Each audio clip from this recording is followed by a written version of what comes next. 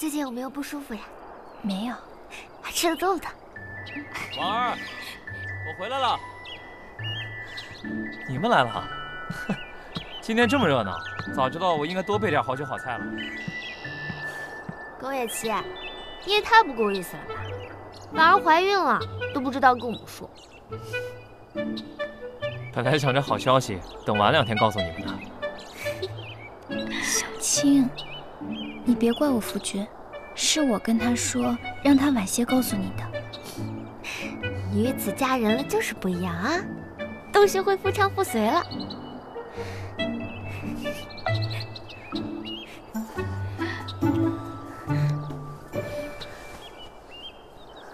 我可随你。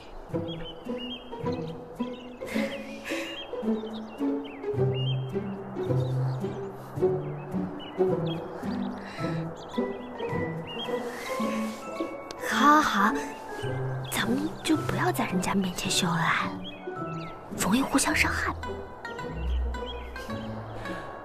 今天我下厨，让你们一饱口福。你不会是用药材做饭吧？哎，你这倒提醒我了，是该给阿楚补补。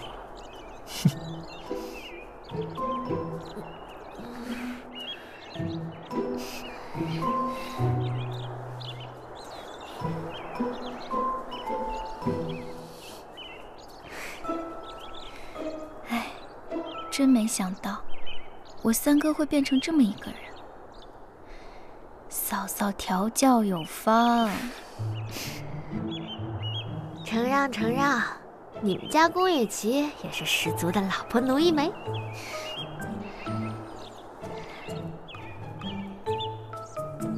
唉，我这个三哥，宛如是变了一个人。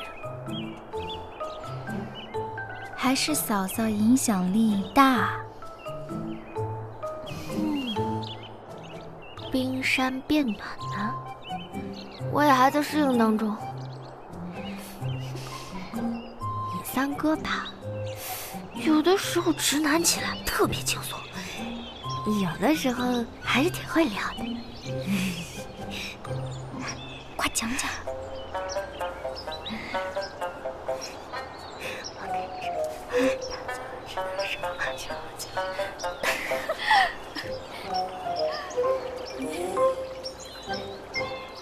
近日，皇后也收敛约束了不少，我也答应了小青，放过她。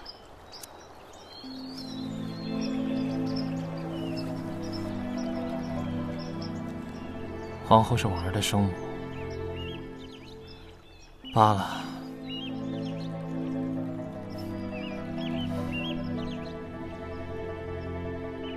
我也将萧衍从南境调回，我没有动南境的一兵一卒。你为了小青，放弃了多年的计划，但纪云一旦登基，势必会对你颇为忌惮。你认为他能放过你吗？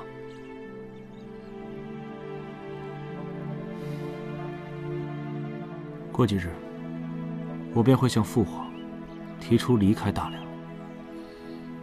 我想带小青远离这世俗的纷扰，好好度过剩下的日子。剩下的日子，你们俩有大把的光阴可以挥霍呢。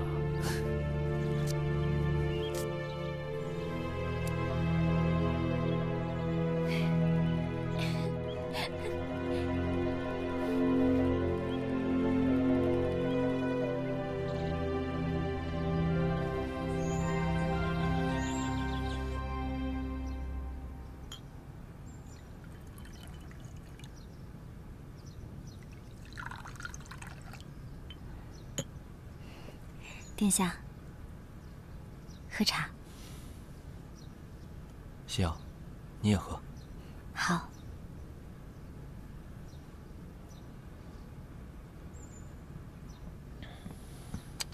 殿下，如何？属下已找到公主的下落。她安然无恙。不仅安然无恙，而且和宫野琪成了亲，似乎还有了身孕。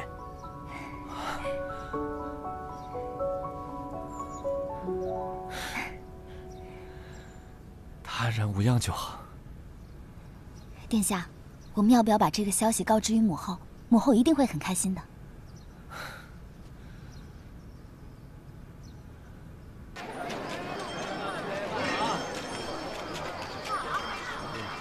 那个婉儿的婚礼挺独特的，你若喜欢，之后我们也可以补办一场。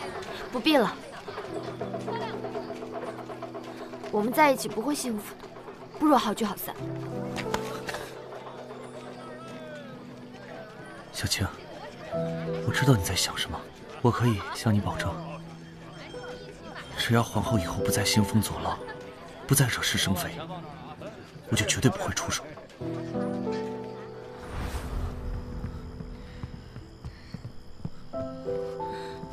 小青，婉儿的事，你能否听我解释？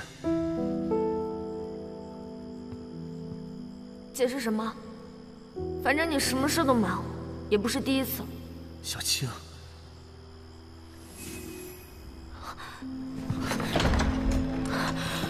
小青，把门打开，听我解释。我们面对面把事情说清楚。我不想见你，你走吧。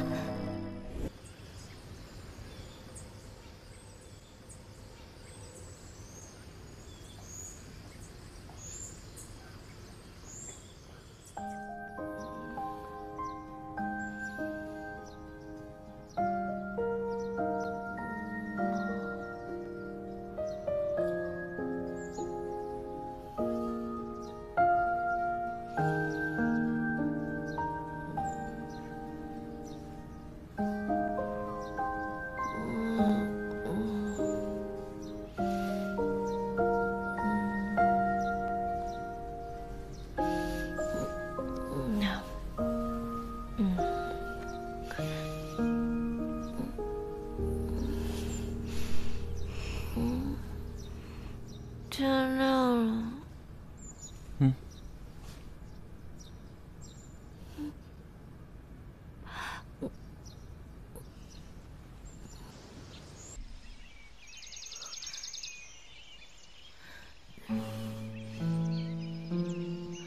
季初怎么还不回来？该不会是被皇后给抓起来了吧？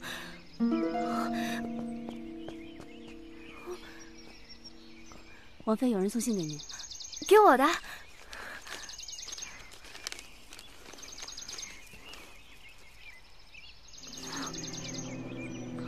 王妃，您去哪儿？